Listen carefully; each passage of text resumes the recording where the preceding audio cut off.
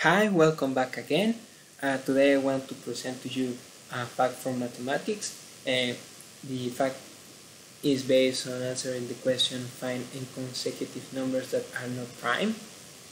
This is kind of a question that usually does not have a nice answer because it is related to prime numbers. And if you have read a little bit about mathematics, some of the hardest questions to answer are usually related to prime numbers. They really do not behave in a regular way. However, this question is pretty simple. It has a somewhat straightforward answer, and that pretty much is consequence not because of prime numbers, but because at least there is one property of one common mathematical operation. We want to find pretty much a number a, also a plus 1, and if we go all the way to the number a plus n minus 1, all of these numbers are not prime. So I let you have a couple of minutes to try and figure out how to answer this question. Feel free to pause the video right now. So okay, I'm going to start moving on and try to give you ideas in order for you to solve this problem. So one first thing for you to consider is to take the possibility of saying, okay, if a is not prime, it must have a factor, and it must be able to be written as the product of two numbers where neither of them is 1.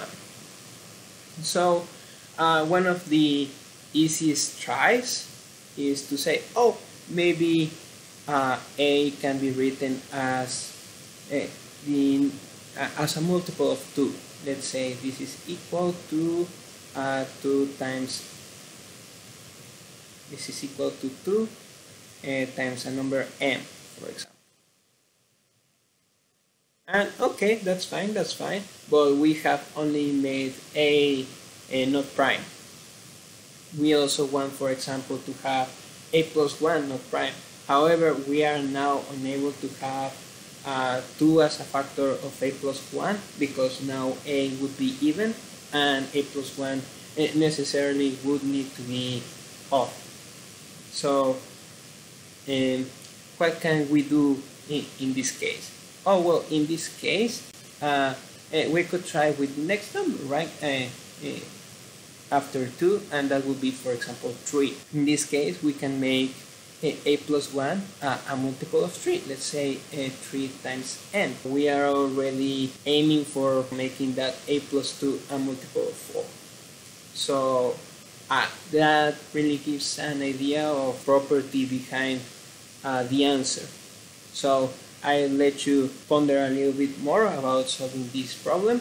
Remember, you just need to continue the pattern and remember any common mathematical operation that pretty much would work for solving this pattern. The next hint that I can give you, think about the factorial operation. So we have n factorial, and what can we do with the n factorial? Oh, okay, we know that n factorial has all the first n integers as factors. So that's going to be very nice, very nice. So okay, now maybe a little bit that is going to astray us a little bit with this is that the next number after n factorial is n factorial plus 1, and this pretty much may throw us away from this because now we really do not know how to work with n factorial plus 1. Pretty much the only thing that we know is that none of the first n integers is a factor of this one because they will need to divide number 1, which is not possible. However, let's not lose hope. Let's see what happens later on. So okay, we have now n factorial plus 2. Oh, okay, this may look very interesting. Now we have that n factorial is, at least if n is greater than 2, greater or equal, we have that n factorial is a multiple of 2 and also 2. So this might be a multiple of 2, and it's multiple of 2 as long as n is greater or equal than 2. Oh, okay, that looks appealing. Remember what we were aiming for number A to be. And okay, the next number is going to be n factorial plus 3. This still should look very nice. Why is that? Well, n factorial, if it is greater or equal than 3, it is a multiple of 3. And well, 3 is a multiple of 3. So if n is greater or equal than 3, n factorial plus 3 is a multiple of 3. So pretty much there are only a little bit of details in order to complete the argument already, because this pattern is going to continue for probably a couple of numbers.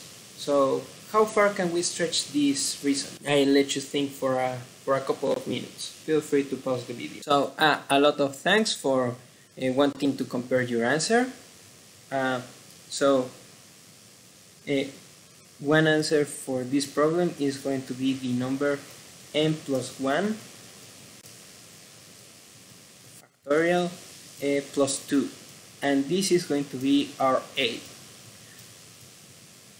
As you may imagine, this is not necessarily the only answer. There can be a lot of more answers to this one. We can find a smaller number than n plus 1 factorial plus 2 in order to start watching gaps so large in the prime numbers. And actually, if you want to do a little bit more research or more investigations into this topic, pretty much this is known as gaps between primes. For now, this would be all. A lot of thanks for watching.